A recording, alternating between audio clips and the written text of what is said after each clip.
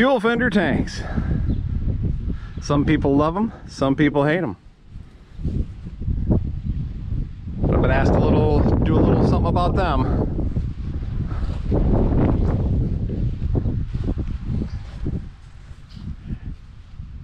These came out roughly, I think in 1965. And they added about another 38 gallons per fender of fuel capacity. Pretty simple setup. There was a shut-off valve on the bottom of each tank. So if you had to service or something, you could shut her off. On these earlier tractors, they just ran rubber hose up to the front. Ran a rubber hose up each side of the transmission. There's one for the right fender.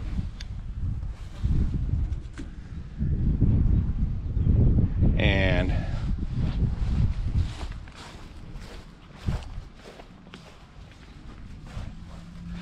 then teed them together here in the dash, and then from there the hose went up. Fuel line went over to the front of the tank where return fuel would go in, and they worked on suction. If they were diesel, you would have a non-vented cap on your main tank here and vented caps on the fender tanks. You'd fill up your main tank, fill up your fender tanks, and then as it drew fuel out of this main tank, of course, you draw fuel out, and if air can't come in, you build a vacuum that starts sucking the fuel out of these tanks, which at first doesn't take much vacuum, because like even here, the top of this tank is higher than this tank. Filling them up is easy. Just take off the cap, fill her up. Now, a lot of people have seen this and wonder why thought there were two filler caps, and there's not. This is a dipstick to see how much fuel is in the tank. Let's get that back in there.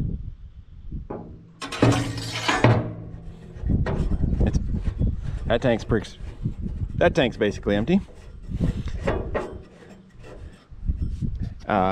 From what I've been told, the dipstick was for the gasoline engines, or for the gasoline powered tractors, and there is a reason for that I'll explain here in a moment. I'm not sure how Herman ended up with them being a diesel tractor. The build card shows he was ordered with fender tanks, so whether that's just what they had on hand at the moment, or normally there's a pipe plug in there where this screws in, or if the original tanks got damaged and had to be swapped out. But on a diesel, since you have the suction of the front tank pulling fuel out, and you start with a full front tank, it just stays on full until the fender tanks get empty, and then once they're empty, your main tank starts going down and your gauge starts going down. So you don't really have to worry about the fender tanks. Your gauge just stays full until they're empty. On gasoline powered tractors, there was a selector valve right here. People have often asked, what the heck is that hole for, here in the back of the platform. And there was a selector valve, and what you did was you started with both the tanks came into that selector valve, and so did the main tank up front.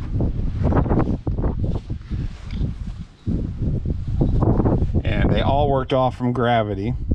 So what you did was you selected your fender tanks, kept an eye on them with the dipstick. When they were getting low, you just switch this valve. The gas would come back from the main tank to that valve, and then another line would go forward, and you'd switch to your main tank instead of using vacuum in the tank. I'm guessing they didn't like the idea of vacuum in a gas tank, even though pretty much every car out there has it now. Now, I'm sure they had problems with rubber hoses getting kinked or collapsing. And so later on, this is the 1955, which does have tanks built into the cab here under each fender. Not nearly as big as the fender tanks on an open station. I don't recall how much. I think they're around 20 gallons each. But the same routing would be used. They'd run a steel line here, comes around, there's a T here that feeds the right tank. Steel line goes up to the front. In the case of this diesel, it goes in with the return, and suction pulls these tanks down. The steel lines eliminated kinking and pinching and everything on rubber hoses. There's only one basic Fender fuel tank. They have slotted holes depending on whether they go on a bigger tractor like a 1750 on up, or a smaller one like a 15 and a 1650. And then you could also slide them in and out, match the platform, move them back and forth to depending on what your application was. There is a slight difference in the manufacture of them depending on the year. Early on, the Fender tank, there's a brace that comes up behind this panel here, and it stops down in here.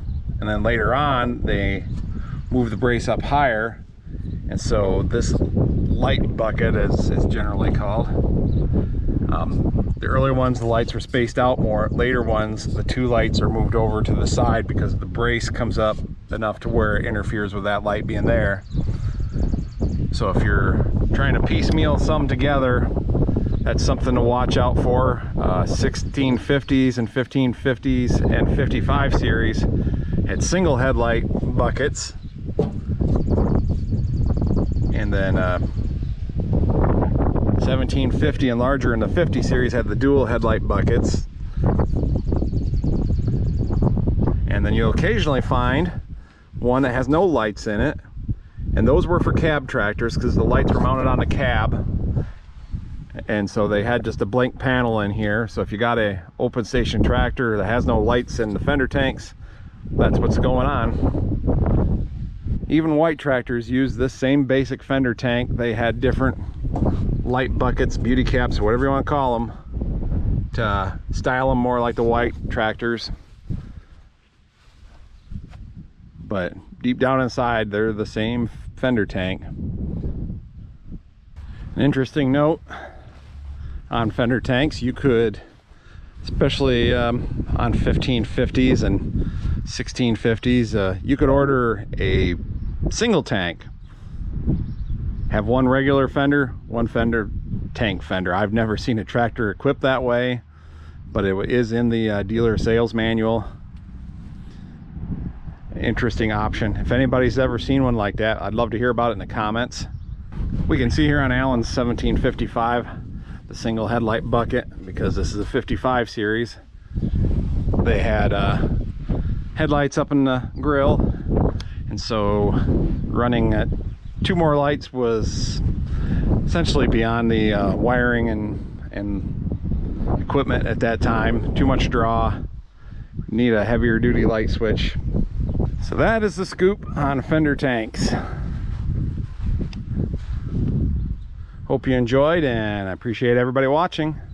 We'll see you in the next video.